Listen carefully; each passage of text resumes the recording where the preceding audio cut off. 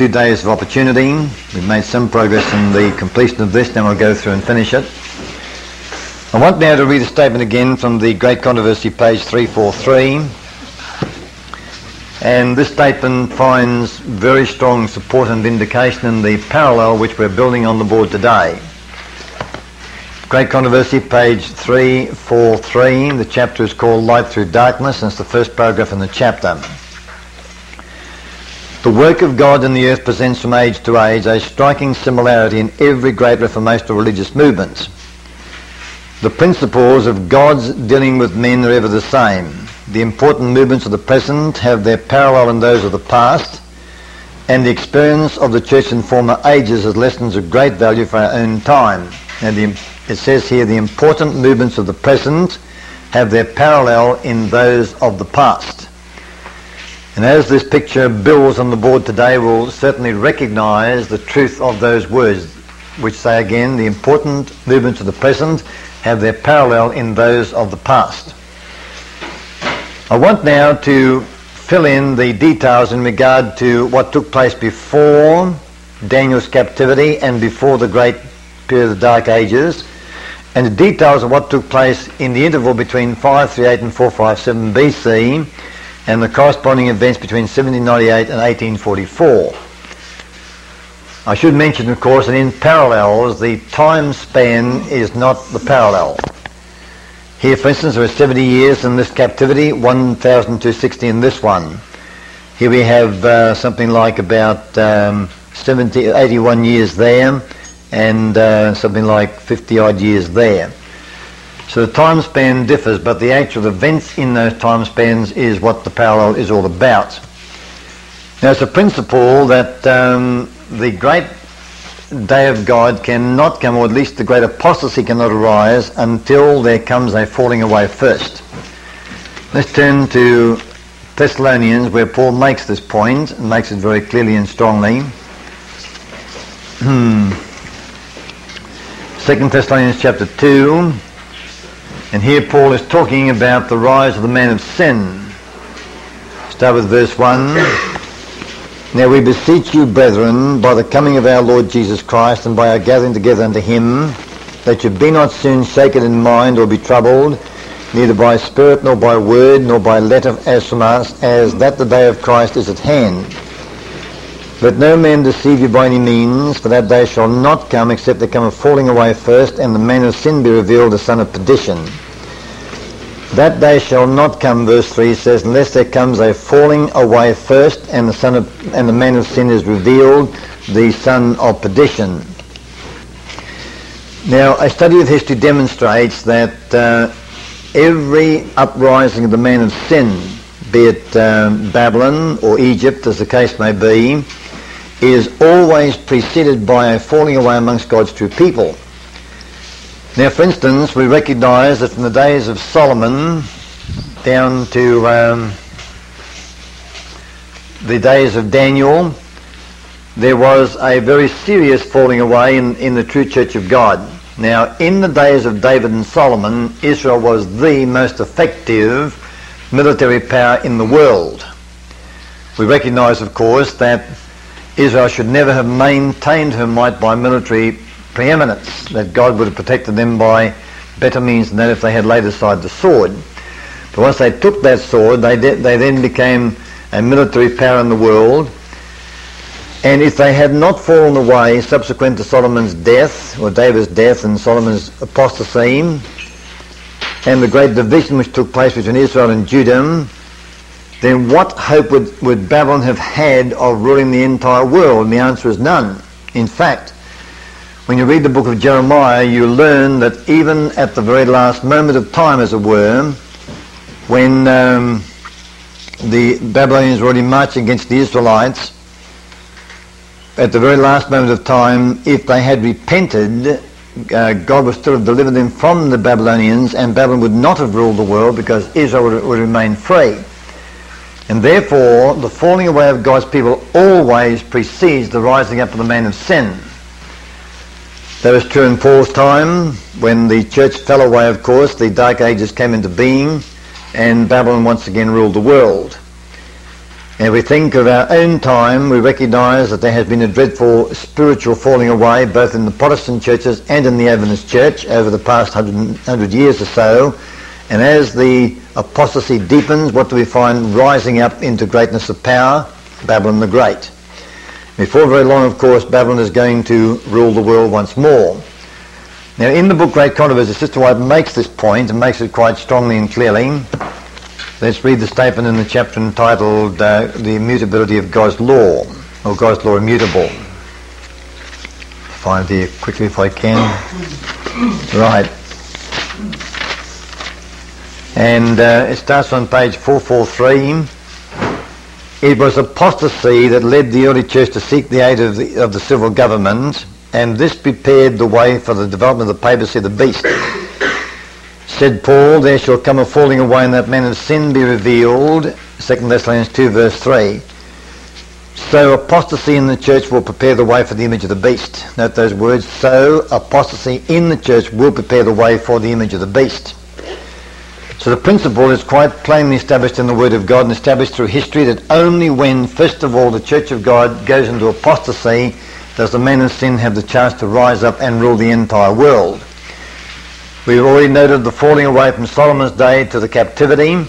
Now, was there not a parallel falling away from the days of the apostles down to the rise of papal power in the Dark Ages? In both situations, we have the same developments.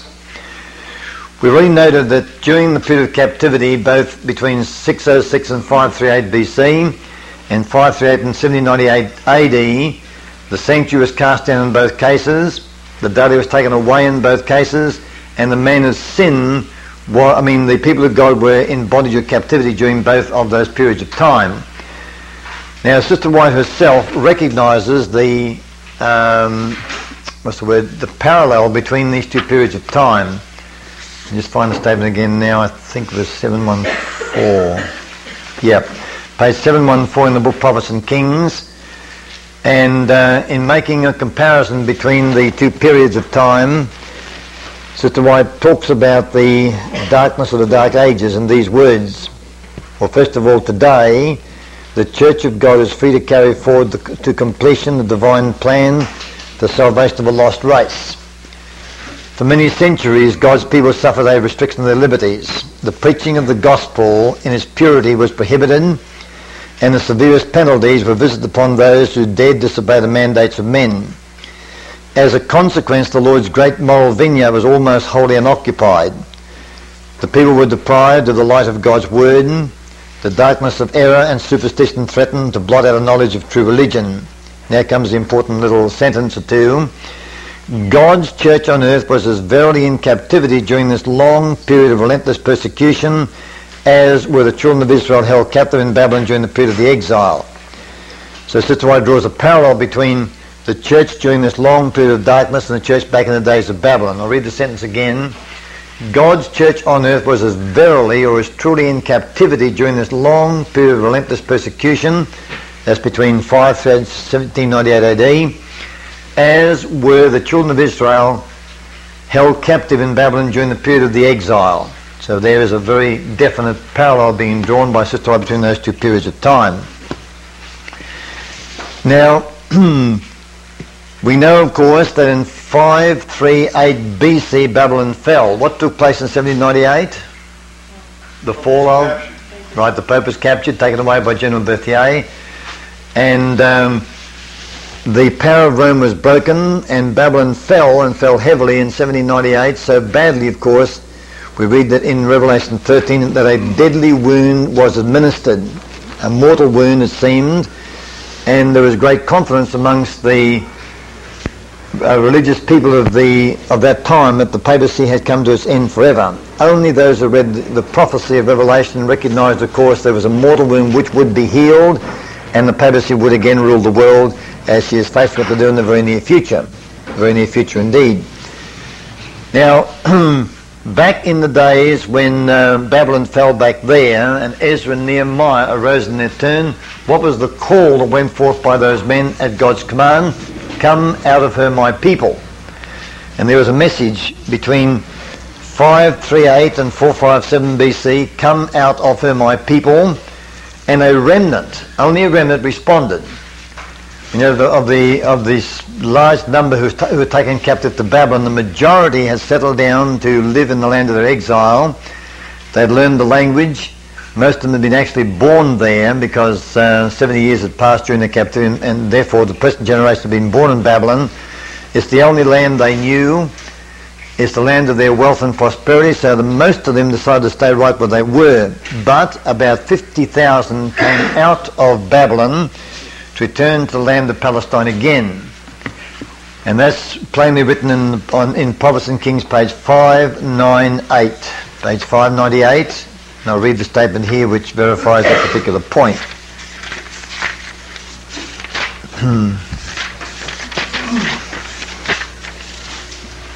Page 598 is correct. Chapter 49, Prophets and Kings. Under the favour shown them by Cyrus, nearly 50,000 of the children of Israel of the captivity had taken advantage of the decree permitting their return. These, however, were in comparison with the hundreds of thousands scattered throughout the provinces of Medo-Persia, were but a mere remnant. The great majority of the Israelites had chosen to remain in the land of their exile rather than undergo the hardships of the return journey and the re-establishment of their desolated cities and homes. Now, if you took the trouble to go back to the book of Ezra and count up the people, the priests, the Nethinims, and the various companies who went back to Israel at this time, you'll find they did number very, very close to 50,000. As Sister White says, nearly 50,000 went back.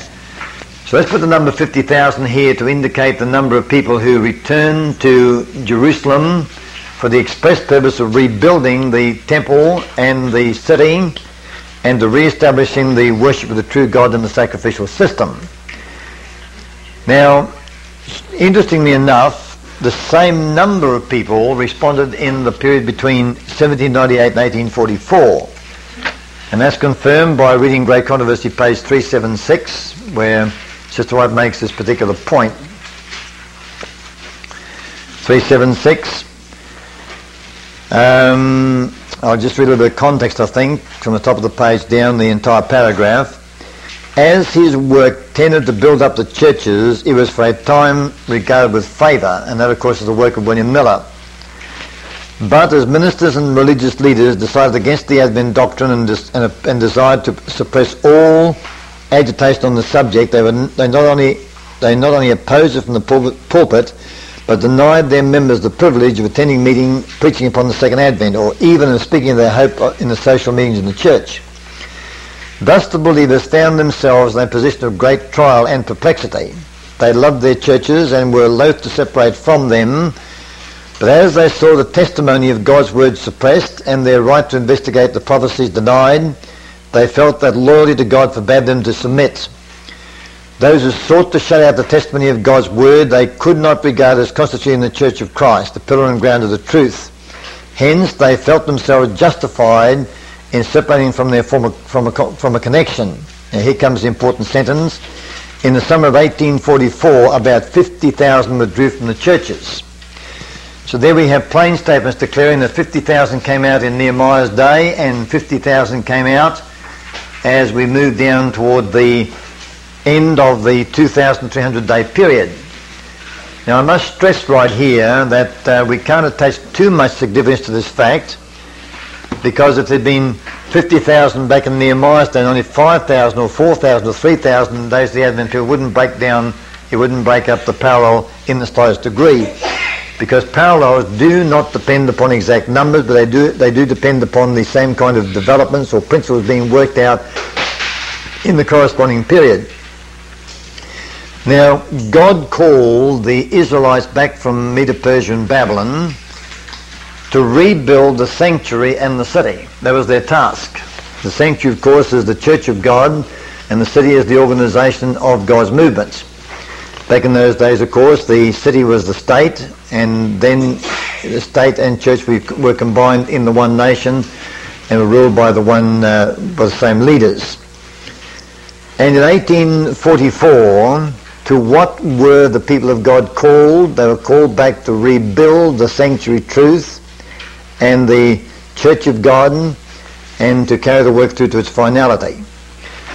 Now, in the book Revelation chapter 10, we have the statement which declares this particular work in very plain terms. Revelation 10,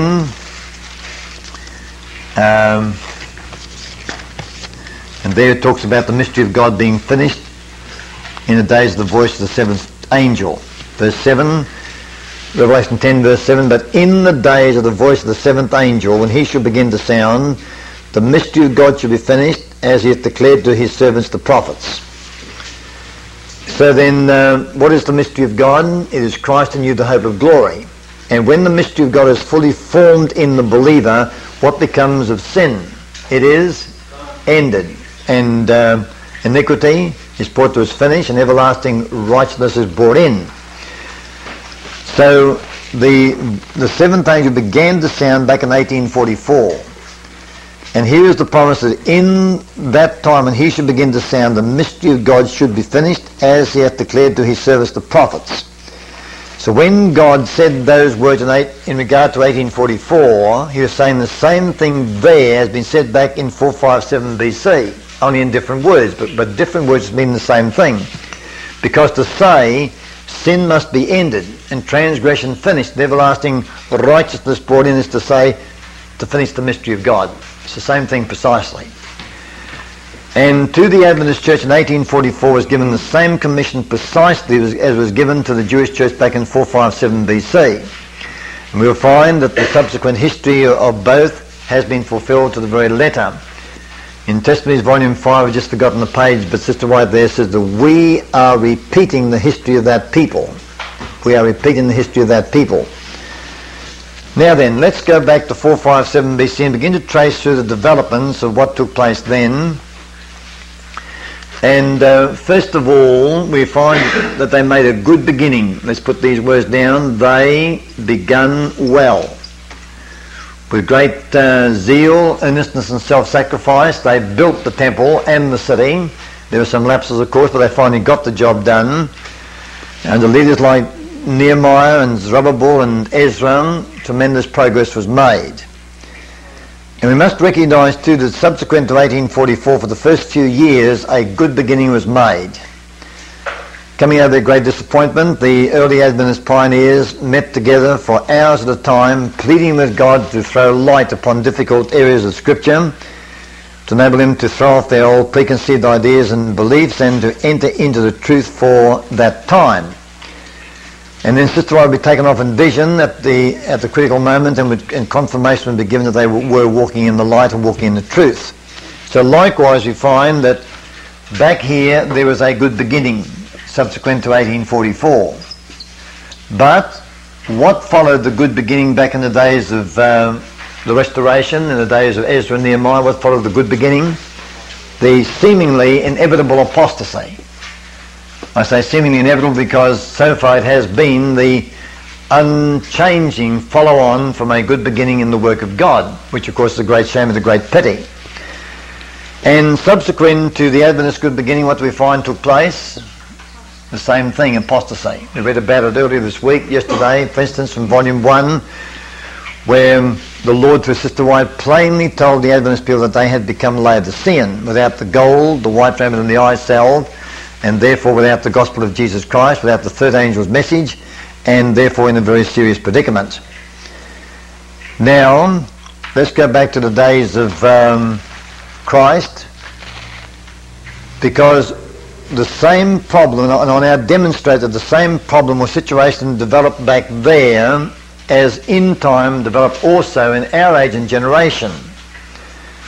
I want to demonstrate that in very clear terms today. And once again we'll use some of the beautiful symbolism that the Word of God offers to us. I'll turn to Great Controversy, page 24, and we'll read a statement in regard to the temple and its overthrow. I start on page 24, read across to page 25. And these words in symbolic language picture the condition of the church in simple terms back in the days of Jesus Christ. It says the disciples had been filled with awe and wonder at Christ's prediction of the overthrow of the temple, and they desired to understand more fully the meaning of his words. Wealth, labour and architectural skill had for more than 40 years been freely expended to enhance its splendours. Herod the Great had lavished upon it both Roman wealth and Jewish treasure, and even the emperor of the world had enriched it with his gifts. Massive blocks of white marble of almost fabulous size, forwarded from Rome for this purpose, formed a part of its structure, and to these the disciples had called the attention of their master, saying, "See what manner of stones or buildings are here," Mark 13 verse 1. To these words Jesus made the solemn and startling reply, "Verily I say unto you, there shall not be left here one stone upon another which shall not be thrown down," Matthew 24 and verse 2. Let's go back now and ask ourselves, why did the apostles conclude that the temple was virtually indestructible? Well, first of all, of course, it was an extremely solid structure. Secondly, it was an extremely beautiful structure. But the two major reasons why they did not anticipate the destruction of this building are these. In the first case, it formed the absolute centre of the Jewish economy, the Jewish religion, and Jewish pride. And to the Jew, it was the world's only really sacred building. And so they knew that no Jew would cast it down. They were quite sure about that. And the Romans had invested an enormous amount of money and labour and skill in this building as well.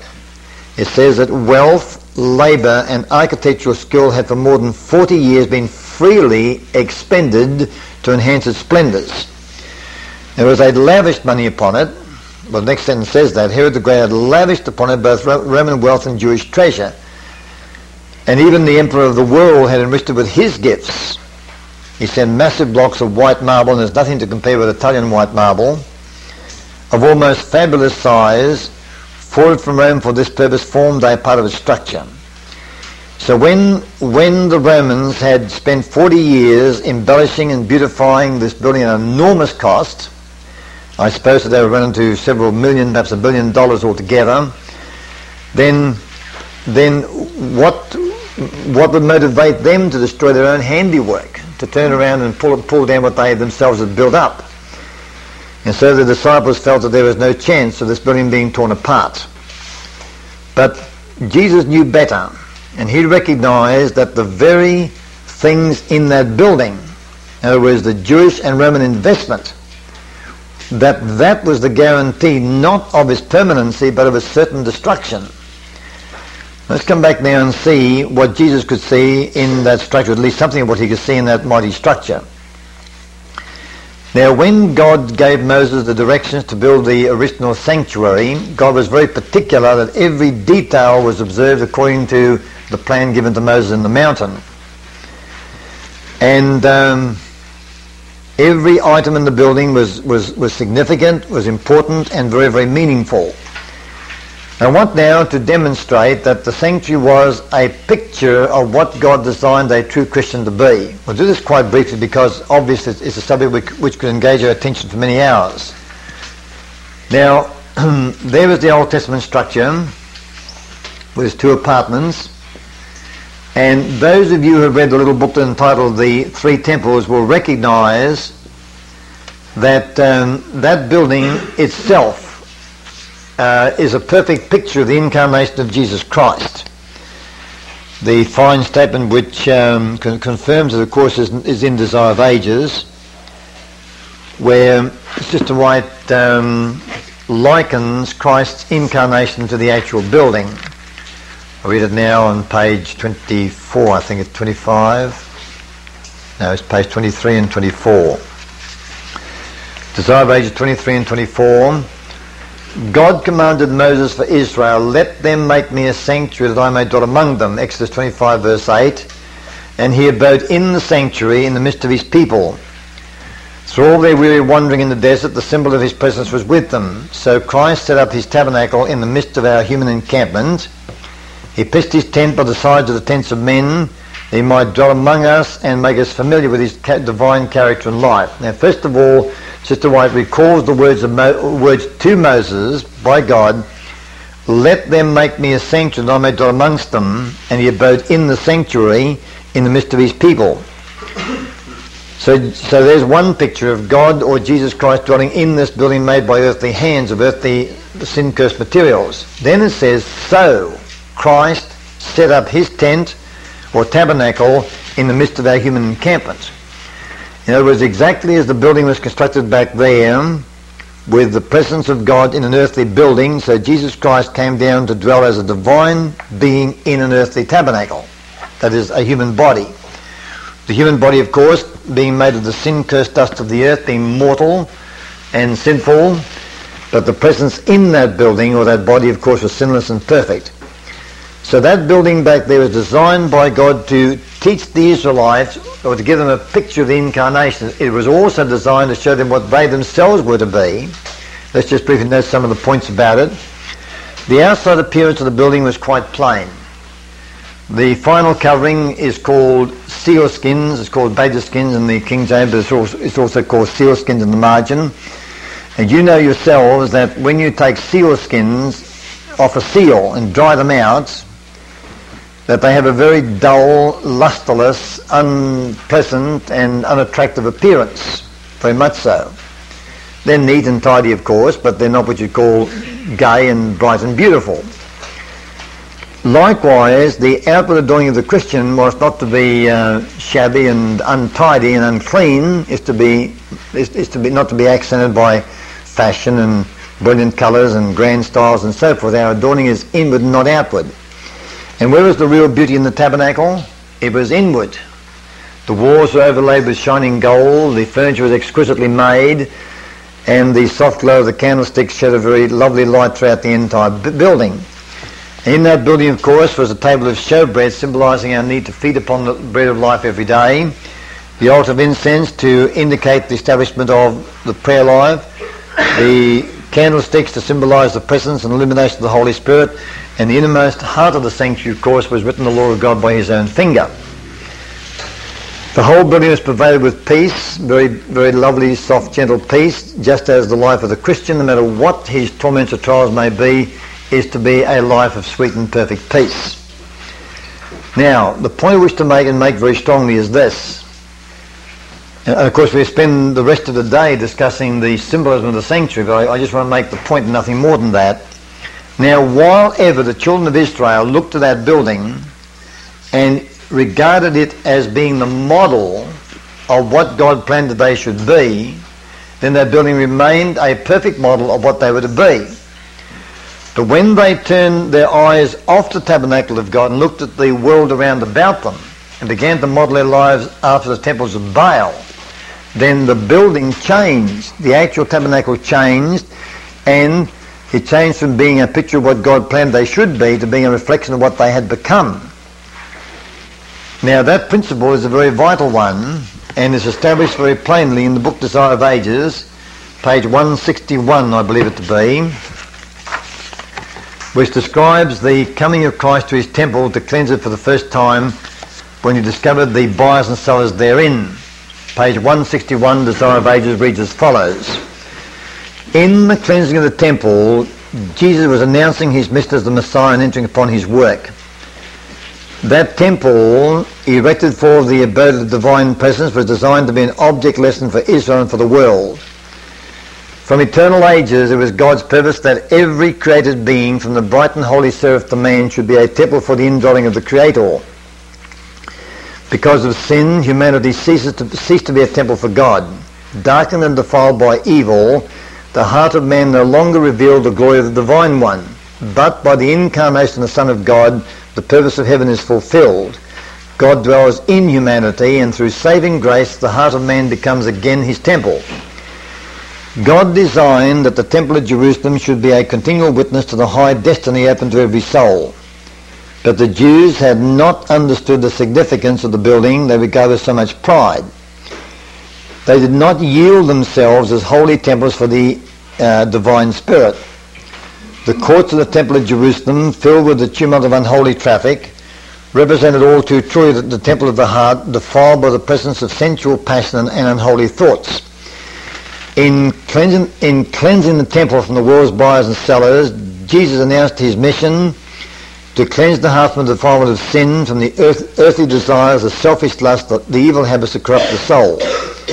And the main sentence I wish you to notice is this: the courts of the temple at Jerusalem, filled with the tumult of unholy traffic, represented something. It represented all too truly the temple of the heart, defiled by the presence of sensual passion and unholy thoughts. Now, do you see the point? That building had now changed from what it once was, a place of peace and quietness, to a place that was filled with a tumult of unholy traffic. Men fighting and bargaining over money values, over the price to be paid for this lamb or that kid of the goats, or this whatever it might happen to be. And this change of noise and tumult and so forth is now a picture of what the people themselves had become. So if Israel had but looked at their temple and said, now that temple now shows us what we have come to and our need of a change, and then come to God to have that change effected, then of course the temple would have changed back to being a picture again of what God desired that they should be. Now once we grasp the principle then that, and I'll just repeat it, God planned that the temple should be a picture of what the people themselves were to be. Its peace would be their peace. The gold inside would be the gold inside their characters. The plainness of the outward adorning was illustrated by the plainness of the sanctuary's outward adorning as well.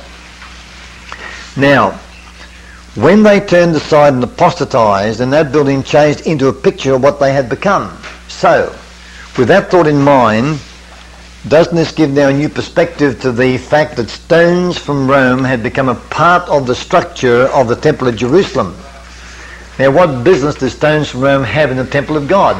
Absolutely no business whatsoever. For instance, when Sanballat and Tobiah in the restoration period desired to assist Nehemiah and Ezra in the reconstruction of the temple and the buildings, what did these men reply? We have nothing to do with you. You go build your own temple. We're not going to accept your service. And yet we find that in the days of Israel, the days of Christ and before, the Jews were glad to accept Roman wealth and Roman skill and Roman architecture to embellish and glorify and beautify their sacred temple. Now, inasmuch as the temple itself as a building symbolises the body temple of each person in the church, and inasmuch as stones in a temple symbolise characteristics, then just as surely as Roman stones are found in the temple building, what do we expect to find in the characters and life of the Jews of that day? Roman principles, don't we? Roman principles. So let's check it out and see if we do find Roman principles in the temple of God of that time. First of all, is Rome a proud nation? Definitely. Right, Rome was very much a proud nation. In turn, we ask, were the Jews a proud people at this time? And the answer is very definitely yes. Rome was a cruel nation. What were the Jews? What can you imagine more cruel than crucifixion, for instance, when they crucified Christ to death? And we might get in a long list of Rome was a persecuting power, so were the Jews. They persecuted Christ unmercifully and would have destroyed him if they could have done so. And if we were to examine the religion of the Pharisees, we find that theirs was a system where men ruled over men in the place of God. Is that the Roman system? Absolutely. And so every principle of Rome was found reproduced in the temple of God and in the people of Israel at that time. So we have then a very interesting situation existing in the days of Jesus Christ. Now, interestingly enough, the apostles pointed to these massive Roman stones and said, look at the way this building is constructed, how could that building fall? But just as surely as the Roman stones were indicative or representative of Roman principles in the hearts of the people, and just as surely as Roman principles in the hearts of the professed people of God guarantees their destruction, so that temple had no hope of survival, none whatsoever. And Christ could see with marvellous clarity what his disciples could not see. He could see that there would be not one stone left upon another.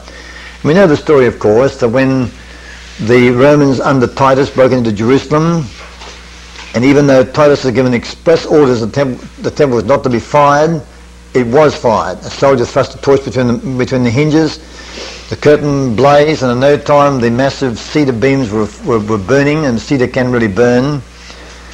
And this caused the gold lining on the ceiling and walls to melt and run down between the rocks, or the great stones in the walls. And when the whole thing cooled down, the soldiers saw where the gold had gone. They didn't rest, they'd taken every single stone apart to get the gold out from between those stones. And so literally, every stone was taken apart, stone by stone, until nothing remained together in the entire building. Now let's come down to more modern times, because we're drawing parallels to see if the same kind of situation didn't arise in the Seventh-day Adventist Church. Because remember, we're dealing with the Seventh-day Adventist Church from 1844 on. That was the Church of God. There's no question about that. It's not a question of what the church was called to be. The question, of course, remains as to what she has become, as was the question with the ancient Jewish church as well. Now, remember, it says here that Herod the Great had lavished upon the Jewish temple both Roman wealth and Jewish treasure. Now, this is the most significant stone, because who was Herod the Great? He was a wily Edomite. He was not a Roman, and he wasn't a Jew. Now, who were the Edomites? They were the descendants of Esau, who was the son of Jacob, who was the son of Isaac, and in turn, I beg your pardon, he was the brother of Jacob, not the son of Jacob, the brother of Jacob, the twin brother of Jacob, who were both the sons of Isaac, who were the sons of Abraham. Now this means then that Herod the Great, because of his descent from Abraham and Isaac, had a common ancestry with the Jews. So he had, as you might say, one foot in their camp. He had a sympathetic involvement with the Jewish nation. At the same time, he was a servant of Rome, and he was a Roman, he believed in the Roman doctrines and teachings. Now, what man better fitted than he to bridge the gap between Rome and the Jew? What better man? He had a foot in both camps, or an arm in both camps. The same as Jesus Christ, for instance, has one hand in heaven as a divine being and one down upon this earth as a human being, and therefore forms a perfect ladder between earth and heaven. So Herod the Great formed the bridge between Rome and the Jew. Now, in like manner, in the early part of the 1950s, two men from the evangelical churches, and the evangelical churches are professedly Protestant, and therefore trace their origins back to the Great Reformation period, to which the Adventist Church likewise traces its origin. And yet at the same time, Barnhouse and Martineau's evangelicals were literally Roman Catholic in their belief. They strongly contended that Jesus Christ came in sinless flesh, and therefore they hold the same view exactly as the Roman Catholic Church does in regard to the nature of Jesus Christ. And if you run down through their Sunday keepers, as Rome is, and so on and so on and so on. Now these men came to the Jews, to the Adventists in the 1950s, and they went to work on the temple of God and remodeled it. And the book Question and Doctrine, of course, was the product of this remodeling. And when that book came out, it became very obvious that some very significant changes have been made to Adventism. However, just as there were still two apartments in the earthly sanctuary back in Christ's day, and just as they still sacrificed lambs and goats and sheep and so forth, so that it looked as if there had been no change in the ritual. Yet there had been great changes with all these embellishments and stones from Rome in the building. And so likewise in the Adventist Church, great changes were made in the sanctuary message, although it appeared to many people without spiritual discernment that nothing had really changed at all, but it really had. Now, when those two men, Barnhouse and Martin, had finished their work in the Adventist Church, the sanctuary message had been remodeled. Just read the book Question and Doctrine, you'll find it out for sure. And that remodelling, of course, has gone on until today. There is a very marked apostasy from the original fundamental Adventist teachings. This means that today the theological stones from Rome are embedded in the Adventist theological temple. And this means in turn, of course, that the principles of Rome are also embedded in the Adventist Church. And let's just check a few of them out to see if this is not true. For instance, the present Adventist hierarchical system of organisation is an exact duplicate of the Roman system. It's a pyramid system At the top of the Adventist Church, for instance, stands the President, and who stands at the head of Rome? The Pope of Rome. Now, next to the Pope of Rome, of course, is the Curia, which is like the General Conference Committee. And then the world is broken up into, in the case of the Adventists, into divisions, and I'm not quite sure what the Catholics call there, but they also have the same kind of structure. Was it diocese? Is that great big national areas or just local areas? Pardon? Some of them are larger than others. Yeah. And so it comes right down till you reach the individual. And all the way through there's the principal practice of man over man in the place of God. And there's no place whatsoever in either the Catholic system or the Adventist system for the Sabbath Rest principles, which makes God to be the plan maker and Christ to be the true head of the church. That's non-existent. The Roman Catholic Church believes that Christ came in sinless flesh. What do the Adventists believe? Same thing. The Adventist Church practices in their medical institutions, drug therapy and so forth. If you go to a Catholic hospital, what difference do you expect to find in the treatment? None whatsoever.